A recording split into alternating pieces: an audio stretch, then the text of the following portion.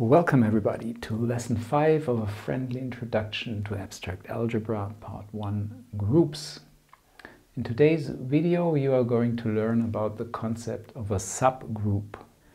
This is a common theme in algebra. Whenever I have some algebraic structure, one studies the substructures. For example, if you know about vector spaces, you study subspaces. If you have an algebra, you study subalgebras. If you have a ring, there's the concept of a subring. Before we go into the details, as always, a quick overview of this video. First of all, of course, we are going to define what we mean by a subgroup. Then there will be some easy examples for subgroups, including a graphic depiction of the subgroups of the dihedral group of the equilateral triangle. And then we are going to prove a subgroup criterion, how one can check that one actually has a subgroup. And in the end, we are looking at the so-called torsion subgroup of an abelian group, and we are actually going to show that this is indeed a subgroup. All right, so the definition is pretty obvious. We take a subset of a group G with operation dot, and this here means subset, and this means it is allowed that the subset is the whole group. So the whole group is also a subset of itself. If I write it like that, this means it is a real subset, so it is not equal to the whole set. So, and if this subset is itself a group, of course, with this group operation dot, then it is called a subgroup of G, and we denote it like that. This is not read as less than or equal to, but this is our symbol for subgroup. So to be more clear, I should include here is a group with respect, of course, to the operation in the larger group. All right, simple example would be the integers. The integers are a subgroup of the rational numbers if my operation here is simply addition of numbers, because obviously the integers are a subset of the rational numbers, and the integers with respect to the operation in the larger group, namely addition, are of course a group. They're obviously closed under addition. Addition is associative.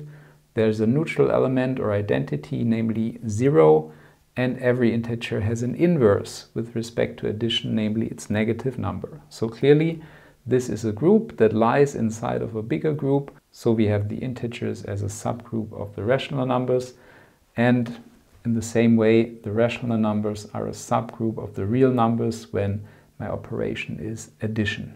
So those are infinite groups. Now an example with a finite group. We do not know too much finite groups yet. So we take the example that we started with, namely the dihedral group of an equilateral triangle. Remember, we showed in the exercises that this group is generated by the rotation by 120 degrees and the reflection about any of the 3 symmetry axes of this triangle. And this here means that all elements of this group can be written in this way: powers of r, the rotation, composed with powers of s, where k runs from 0 to 2, because r to the third power again is the identity, and l is either 0 or 1, because the reflection squared is the identity. So now we consider the following subset, the cyclic group generated by R. Remember, we introduced this concept in the last lesson, at the end of the last lesson. So by definition, this set consists of all the powers of R, where the exponent runs through all the integers. But here this is not as bad as it looks, because we can start with r to the power of 0, which is defined to be the identity. Then of course we have r itself, r to the power of 1. Then we have r squared, which in this group is the rotation by 240 degrees. And as soon as we arrive at r to the third power, we start again, because r to the third power is the rotation by 360 degrees. So we are done. And also for negative numbers, what is r to the minus 1? This is the inverse of r. but this is just rotating by 240 degrees. So again, nothing new if I take negative exponents. So this cyclic group consists only of 3 elements. Now clearly this is a subset of D3, and it is a group by itself. Remember in the last video we proved that as a corollary to, I think, proposition 2. I hope that's right. So all in all, this here is a subgroup of D3. And of course, similarly, the group generated by any reflection is a subgroup. Here, this contains only the identity and the reflection itself, because S squared is the identity again. So these are 2 simple examples of subgroups of the dihedral group. Now, to get a better image of all the subgroups, one can draw the lattice of subgroups, which looks as follows. First of all, I've written down all the elements of D3, the 6 symmetries of an equilateral triangle, in this notation here. So we have the identity R squared, S, Rs, which is another reflection, and R squared S, which is the 3rd reflection. And it doesn't really matter which axis you choose for S, because like that you get all the reflections. Then we have here the cyclic subgroup generated by R, and we have 3 subgroups generated by the 3 reflections, only consisting of 2 elements, and that's it. There are no more possible subgroups. You can try for yourself, simply write down any other subset, and you will notice that this is not closed under multiplication, so it can't be a group. For example, here add the S, the 1 reflection, then Rs is not contained in this set here because it's another reflection. So those are all possibilities, and now we draw this as follows. Here we start with the whole group. Down there is the trivial subgroup consisting only of the identity, and then the more elements a subgroup has, the higher we draw it here. So this subgroup has 3 elements, so we draw it higher than those subgroups, which consist only of 2 elements. And now this here, this line means subgroup, obviously. So those are all subgroups of D3. Now if 2 lines intersect downwards, this means intersection of those groups. So all the elements that lie in both groups, this is always the identity. If you compare these, what are the intersections of these sets here? You always end up with the identity, because the identity is the only element that lies in 2 of these groups if you take them together. So here again, all the intersections end up at the identity.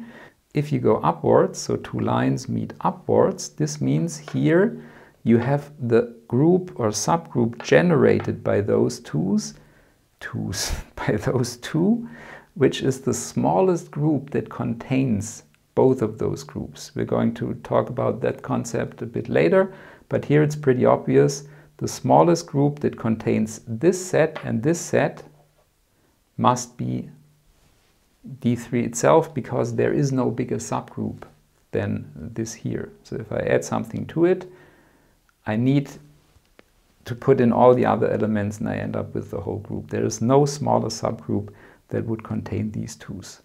So in this picture here, there's a lot of information about the subgroups and how they interact with each other. But you can imagine the larger the group gets, the more difficult those pictures will be. But for small groups, they're a nice way of thinking about the subgroups. All right, now we are going to prove the so-called subgroup criterion. You take a non-empty subset. This is important because if it's the empty subset, I can talk about whatever I wish. It's always true because it has no elements. So you need to be sure that you have a non-empty subset of a group. Then this is a subgroup if the following 2 conditions are fulfilled. I call them S1 and S2 for a subgroup. H must be closed under the group operation, meaning if you take 2 elements of H, then the product or the composition of both must always be in H again. And the same for taking the inverses. H must be closed under taking inverses. So if A is in H, A inverse also needs to be in H. Let's prove this. Before I forget it, there's also a condensed subgroup criterion which combines those two conditions, and there's an even easier subgroup criterion for finite sets. If H only contains finitely many elements, this is one of the exercises that I would highly recommend you do on your own.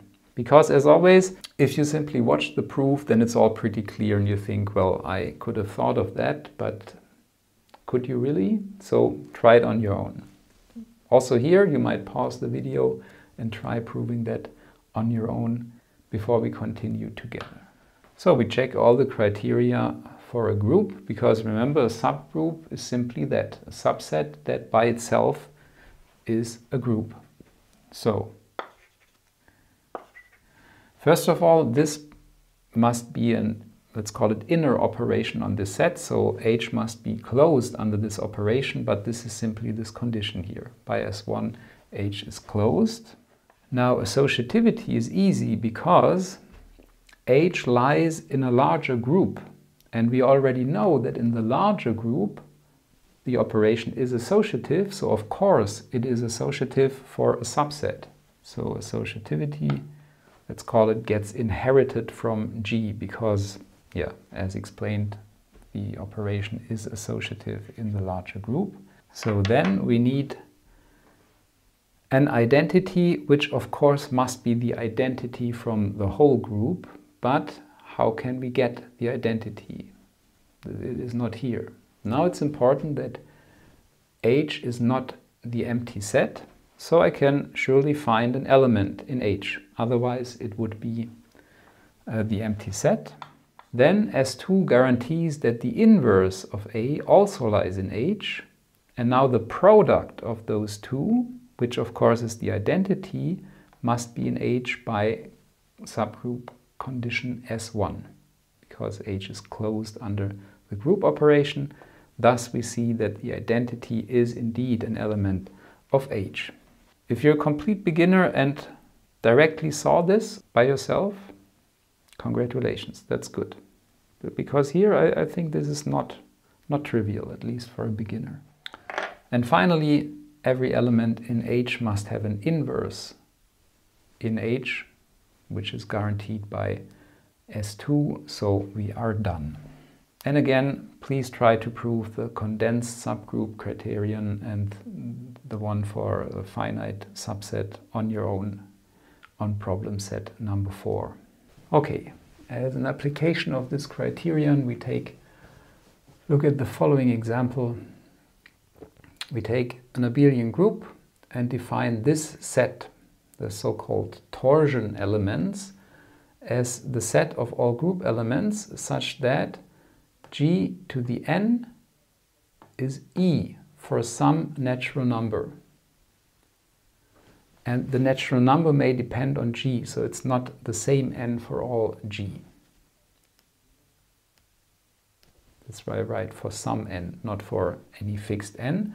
And we are going to prove that this is actually a subgroup of G called the torsion subgroup. So let's abbreviate this by H. Obviously H is not the empty set because E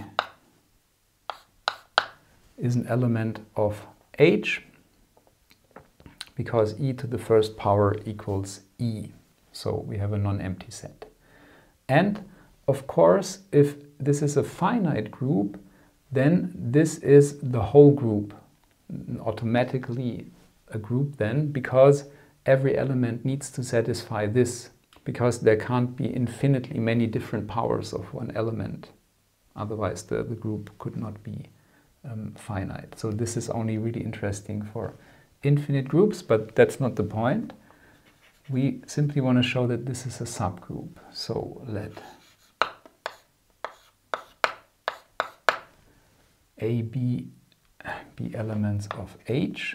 So this means by definition that there exist natural numbers m and n such that a to the nth power is the identity as well as b to the nth power. And m and n need not be the same number. And we have to show that ab again satisfies this.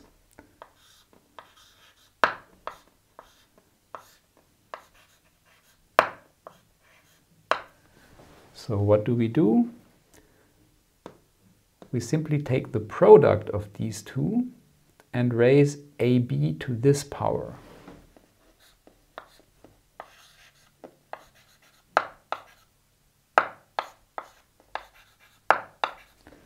Now, because g is abelian, this is important, otherwise this is wrong. This power law that you know from high school holds. ab to any power is a to this power times b to this power. Again, only because g is abelian. And now, by a general power law that holds in all groups,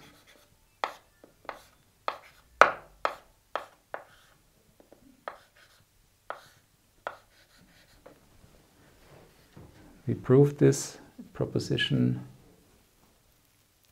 I think it was proposition 2, yes.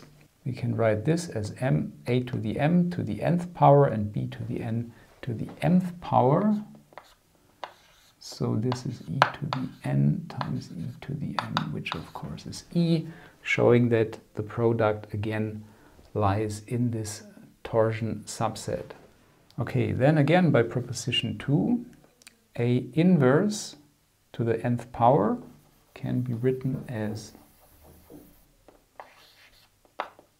a to the minus 1 times n, so a to the minus n, and this again by this power law is a to the n inverse. I can pull out the minus 1. This is simply power law number 2. So here we have e inverse, which is e. So indeed, the inverse also lies in H. And this proves that this set is actually a subgroup of G called the torsion subgroup. And remember, this is only true if G is abelian. Okay, that's it for lesson 5. As always, I encourage you to do the problem set number 5 and get acquainted with this stuff. All right, bye-bye.